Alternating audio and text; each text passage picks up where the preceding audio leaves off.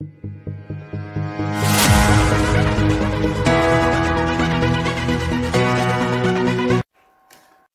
to everyone who have subscribed. If you have not, please do. And thanks for coming out here. I really appreciate you. Breaking news. Ondo 2020, Akeredolu convoy attacked as Governor Jigade's loyalists clash, scores injured.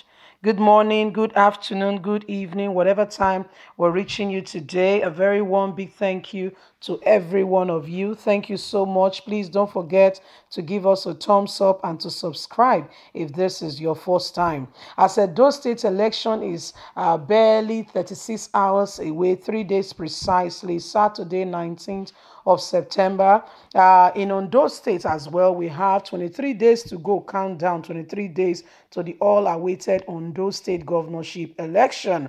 It has become like a practice where we are hearing of issues of violence and violence and violence. But thank God that peace treaties are being signed in Edo State currently, but the wave of this violence is gradually moving towards the Ondo State governorship election, which is just 23 days away. We're hearing, and matters reaching us right now is that Governor Akeredolu, the current incumbent governor who is seeking a re-election under the APC platform, our convoy has been attacked.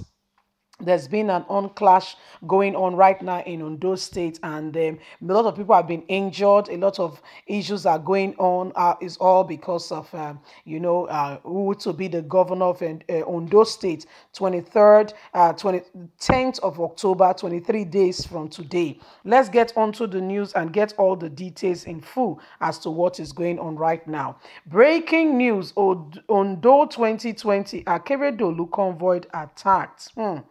With 23 days to the governorship election, tension is currently brewing in Ondo State following the attack on the convoy of Governor Akeredolu by political thugs suspected to be the loyalists of the candidate of the People Democratic Party (PDP), Jigade.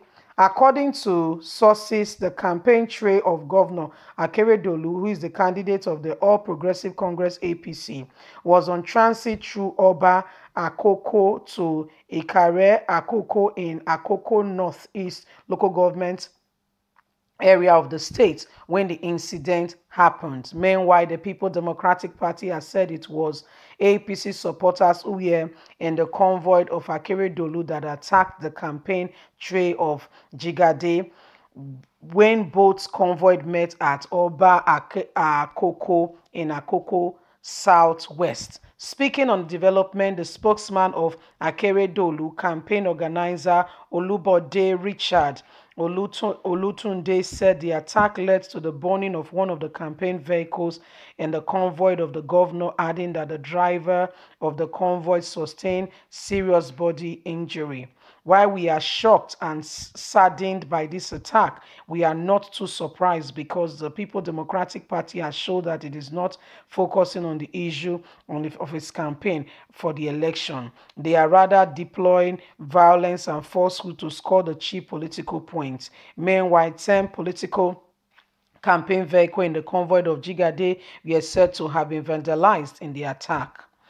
It was gathered that Jigade was at the palace of Oluba of Oba Nathaniel, the traditional ruler of the town, where he had gone to pay homage as part of his campaign visit to the town when the attack allegedly struck. According to the publicity secretary of the People Democratic Party, Kennedy Petere, the attackers, who were hoodlums, stormed the location after the highlighting from the convoy of the governor. Petere alleged that neither Akeredolu nor the police operatives in the governor convoy did anything to stop the attackers. Everybody was taken by surprise. Akete people were passing before they stopped abrasively, and before you could say Jack, these masked men rushed down and started breaking Jigade's vehicle. When contacted, the police spokesman in the state, T. Lord Ikoru, who confirmed the attack, stated that mobilized police have been deployed to the area to the area to organize the commissioner of police to speak on the issue. Well, my people, so this is becoming like a normal practice now. It's become a common practice now where we are hearing election violence. This ought not to be. This is something that should be condemned, not encouraged, not allowed at all. This practice needs to stop. As a matter of fact, it has to stop. This constant harassment of one another, all in the name of politics, has to stop. We need to develop a system where politics is not a do or die affair. Campaign. Let your voice be heard. Let the people know that you have true intention to lead them.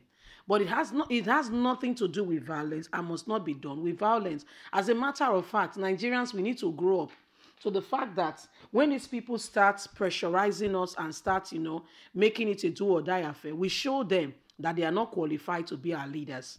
How can people go ahead and begin to, harass people, vandalize vehicles, and nobody is saying anything?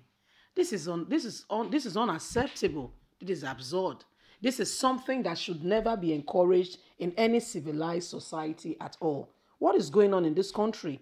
We have to stop this, and we have to stop that by our actions, by standing on the side of integrity and making these people know that anyone who is going to instigate any form of violence will not be voted for. As a matter of fact, that person should be taken out of the race. Anyone who is a perpetrator, or if you catch any of their people saying, "Oh, I'm for this person," their supporters, instigating any kind of violence detrimental to the fundamentals of human life, and in fact, that kind of person should not be allowed to contest. Under no circumstances should such a person be allowed to contest. This has to stop. Nigerians, once upon a time, we have to stand on what we believe. We have to stand on the side of truth and integrity. For if we allow these people to continue just the way they are going to continue to misbehave and do what have you.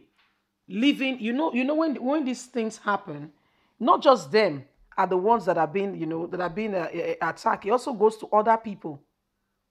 This is wrong and should not be accepted at all. Anyway, Nigerians, this is what is happening currently now as we speak. This is what is going on.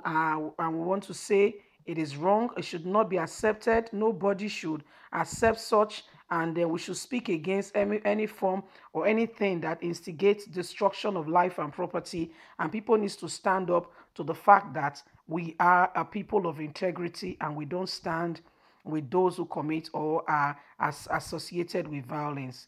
Anyway, my people, what do you think? Don't forget to like us, share, subscribe. Click on the notification button so you can get all our latest news.